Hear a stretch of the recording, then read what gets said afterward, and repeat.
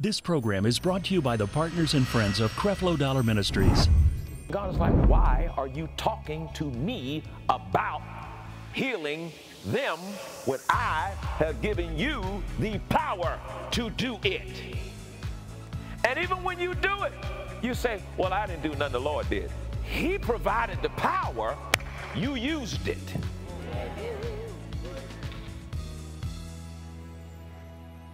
It's time for you to start using what He gave you. Philadelphia, get ready for the 2019 Change Experience. Join Pastors Creflo and Taffy Dollar for one day only. God has blessed you, and He's overflowing His blessing in your life. And how many know God will take care of everything concerning you? Join us Friday, November 15th at the Hilton Philadelphia City Avenue Grand Ballroom for the greatest event of the year. For more information on how to register, visit CrefloDollarMinistries.org. This is your world, so let's vow to make it a better place. Let every heart that needs to know you love is here to stay. It's time we live a new life. Let His love shine bright in you. We're saved by His grace, so we embrace your love today. We are changed. If you have your Bibles, go with me to the book of Matthew, chapter 10. We've been talking about the contrast, and the last few sessions we've been talking about performing the law versus performing spiritual authority. And we have spent time hopefully instructing you that, you don't have to perform to try to do what Jesus has already done. Amen. And you've hopefully got it real good that performing to try to be righteous is futile.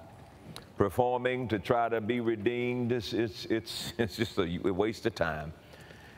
We don't have to perform to do what Jesus has already done. When Jesus has already done it, what we do is believe it. Amen. Now, we're doing that, and we're going to compare and contrast performance under the law versus performing spiritual authority. Now we get to the place of seeing why you got to do what you do. And this is going to be pretty amazing. I want to start off by throwing a couple of things at you to think about. When a room in your home goes dark, you don't call Georgia Power, do you? And you don't ask Georgia Power to come to your dark room and turn on your lights, do you? Well, how do you get your lights on? You flip the switch, you turn them on yourself. The electric company, once again, I'll say this, supplies the power, but it's up to you to turn on or flip the light switch on and put the power to use.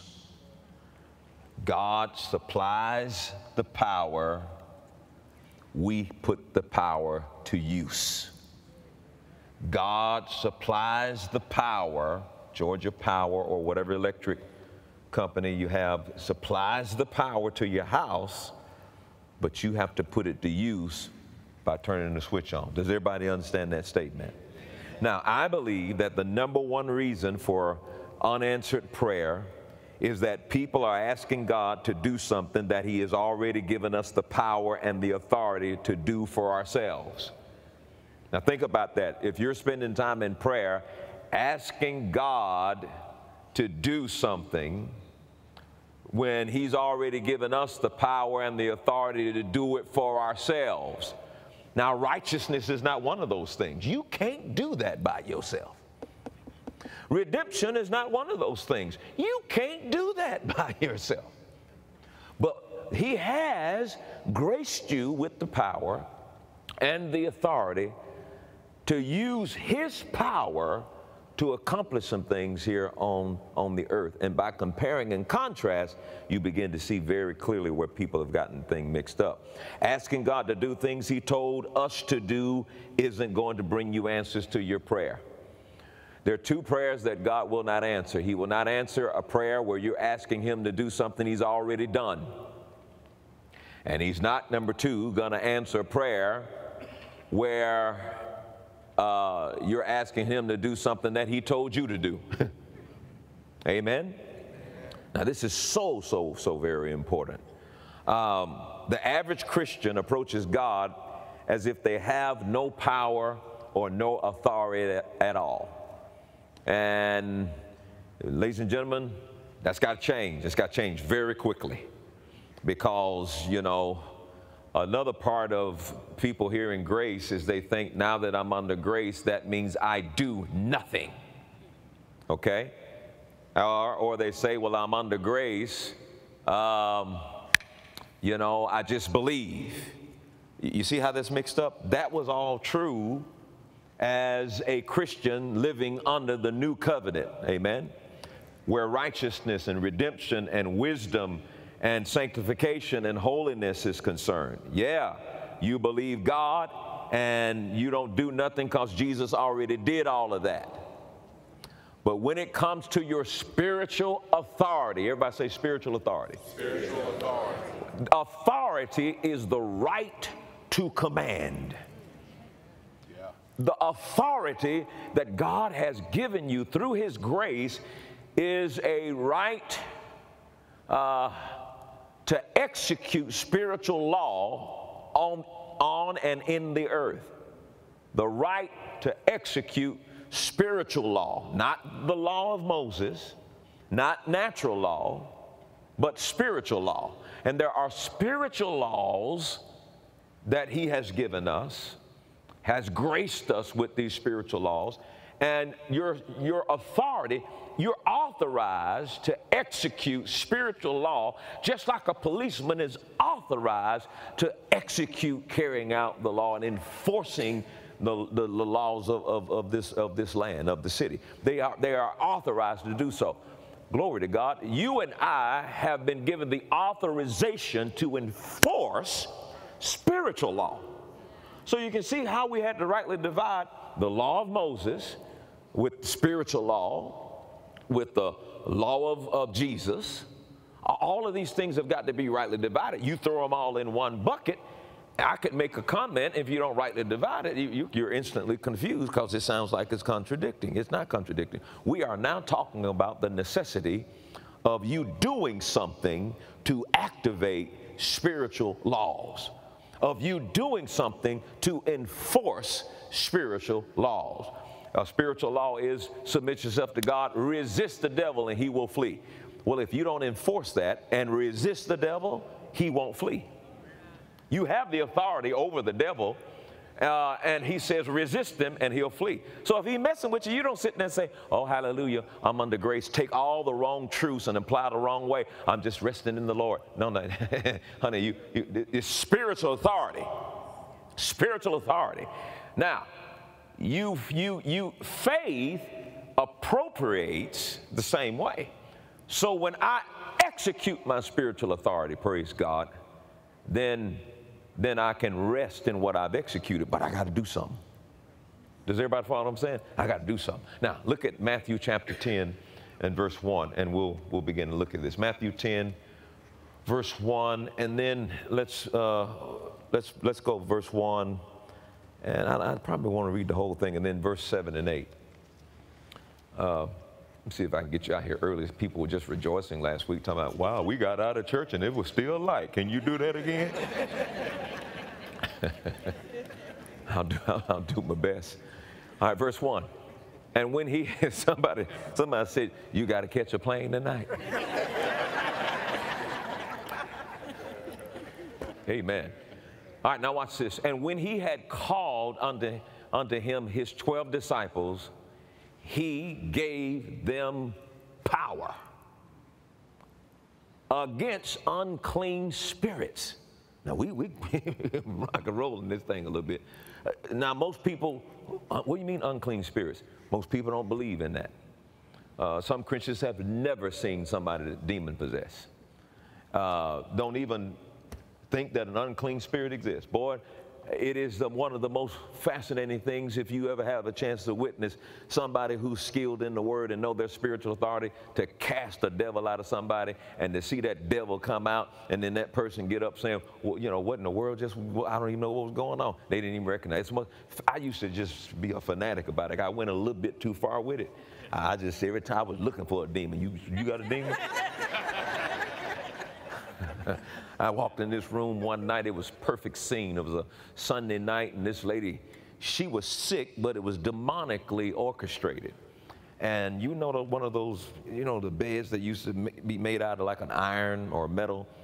She was sitting on that bed when I walked in there, and she had one leg down, just like a bird sitting on that bed. And she was rocking back and forth, and it was lightning outside and coming in the room, and she was doing all that. And she turned around, she says, I know you. I said, I know you know me. I ain't scared of you. Now, I got to admit, chills when she said, I know you. Chills went in my arm like, oh, heck. And then I remember the movie The Exorcist, you know, you get scared, them demons jump on you, you know what I mean? I'm like, and then the Bible talks about the 7 sons of Sceva, you know, they coming in there talking about, you know, I cast you out in the name of the Paul. And they said, now, Paul, we know. Jesus, we know. Who are you? And they jumped on them, stripped them of their clothes, and ran them out the door. Church folks today don't even believe stuff like that happened. And yet there's more demon oppression and possession in the world today, and it's with comfort because there's nobody who understands enough spiritual authority to recognize them and cast them out. Now, I done lost half my folks on the internet like, whoa, he talking about demons. That's that weird stuff. No, look at what Jesus said. He said when he had called him his 12 disciples, he gave them power. A power is defined as ability to get the job done. How many of you know that you're anointed with power to get the job done? Amen. He did not put you on this earth powerless. And I'm telling you in these last days, it is time for the body of Christ to stand up in the power and the authority that Jesus has given unto us. And it is time to let the world see us operate in this authority and in this power. And I'm excited about it. Amen. So he gave unto the 12 power against unclean spirits. Power to do what? To cast them out.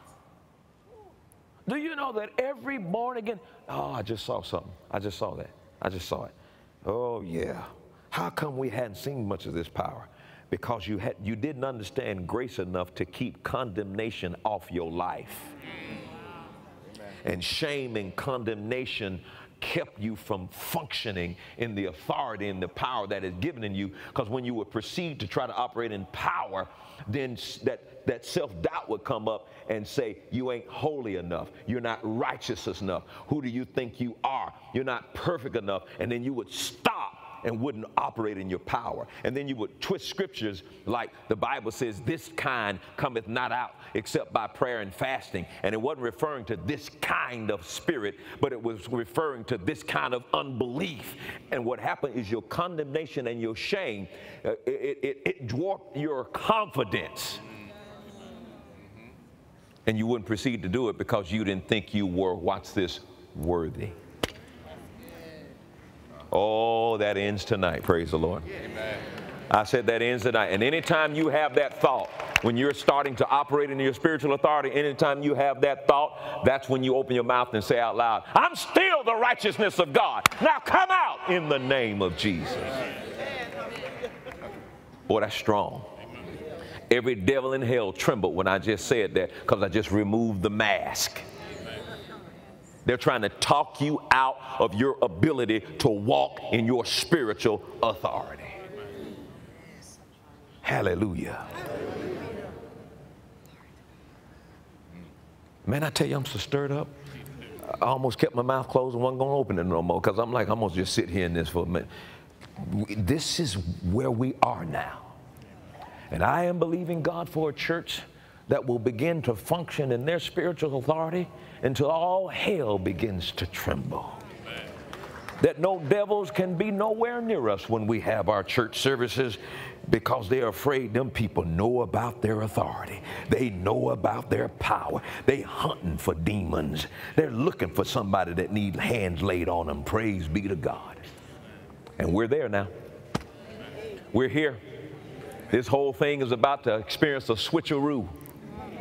You're about to go from people that have been powerless. You never were powerless. The power just laid dormant. All right. Now we're getting ready to wake up the sleeping giant on the inside of you. Oh, y'all ain't hearing what I'm saying. You're not hearing what I'm saying. Somebody messing with you at work. I dare you to go home before work tomorrow and just sit there and say, in the name of Jesus, I take authority over that spirit that's operating against such and so against me, and I command that spirit to cease in its ability to function against me, and I receive it in Jesus' name. And you go there tomorrow and she's standing at the door. I wanted to give you some coffee and tell you I apologize for everything I ever did for you.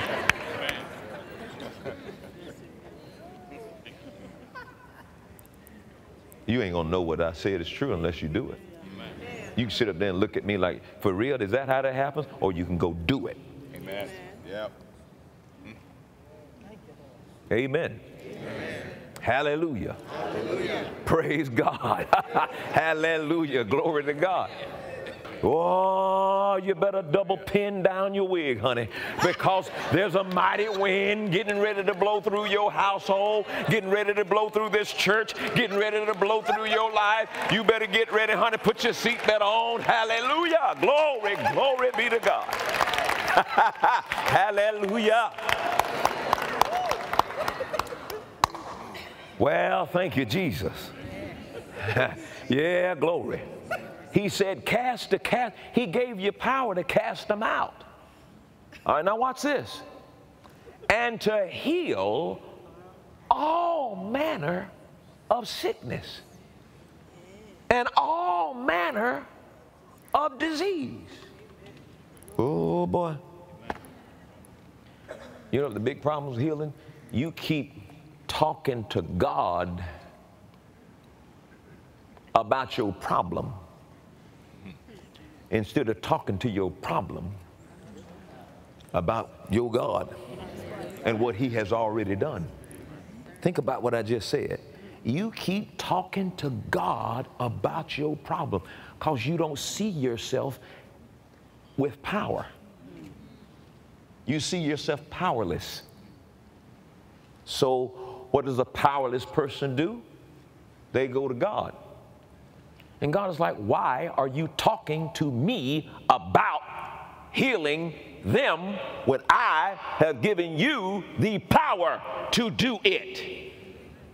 And even when you do it, you say, well, I didn't do nothing, the Lord did. He provided the power, you used it.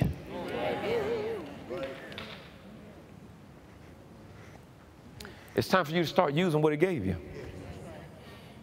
Quit acting like a bunch of spiritual sissies and use the power he gave you. So when you're confronted with stuff, quit sitting there being scared, wondering what this and that. First things first, I lay hands on you because I've been given the power by the Almighty God of creation. And now I'm using your power in Jesus' name. I command you to be healed. And in Jesus' name, I speak to sickness. I speak to this disease. Be healed. You know what we did? He talking to every Christian right here, and you limited that power to a few people. Say, well, I can't do that because that ain't my gift. No, he gave you the gift of grace. And grace, without you earning it, has given you power to use. Say out loud, I have been given power, anointing, ability to get results, by the God of grace, to use. Go to 7.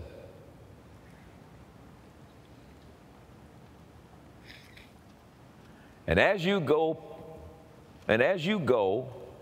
preach And he says, when you preach, preach saying. As you go, preach saying.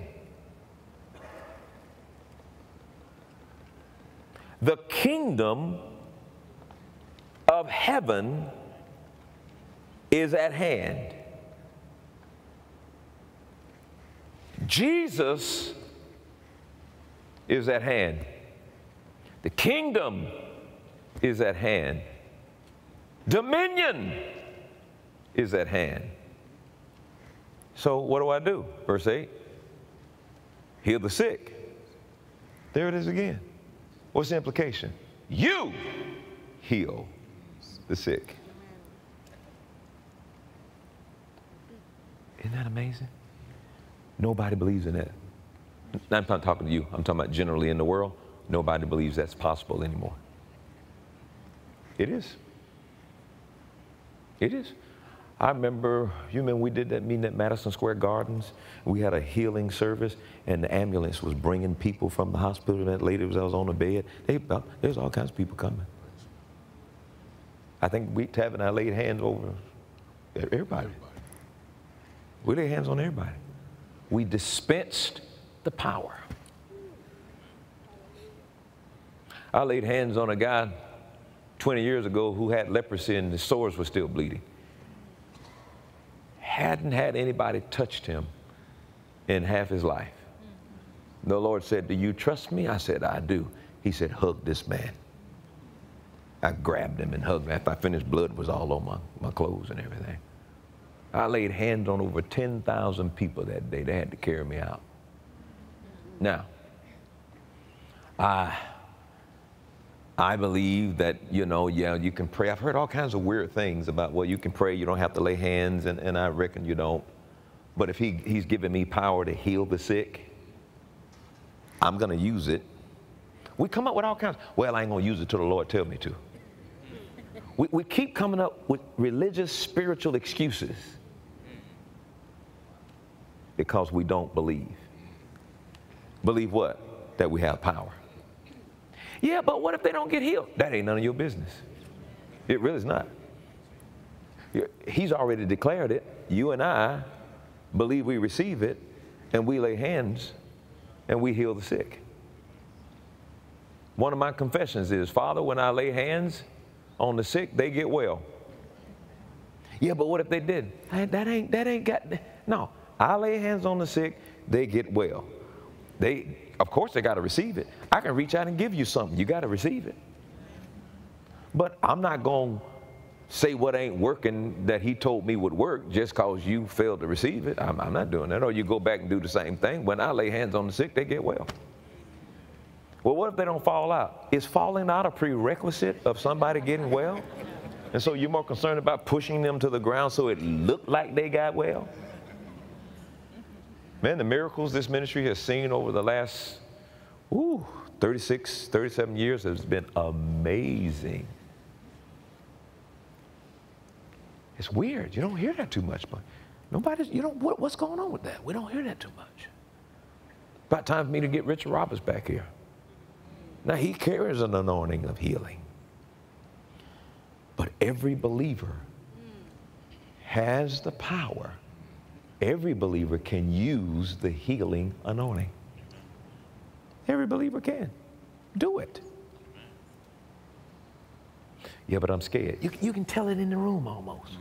I'm not really excited about hearing this part because I don't plan on doing it. You the preacher, you do the healing. No, but you're the believer.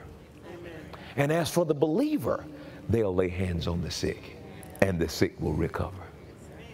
Amen. Heal the sick. Watch this. Cleanse the lepers. All right, now you thought healing was something. Raise the dead. I just want to check out what you're thinking about. Raise the dead. You ought to get your iPhone, flip it, so you can see how you look right now.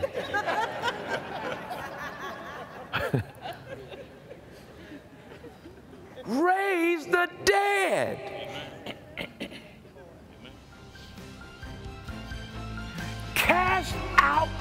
devils. There it is again. So there must be some devils housed in some people. Amen. If he keep talking about cast them out. Amen. Satan is a defeated foe.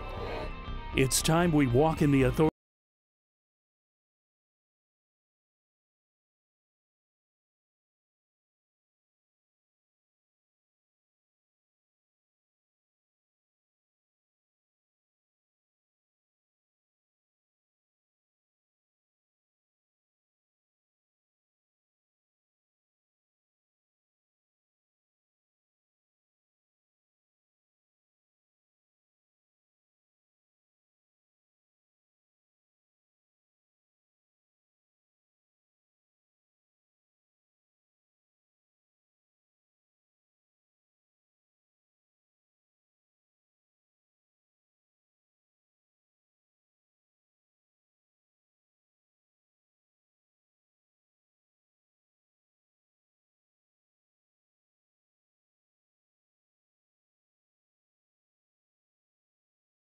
'19 Change Experience.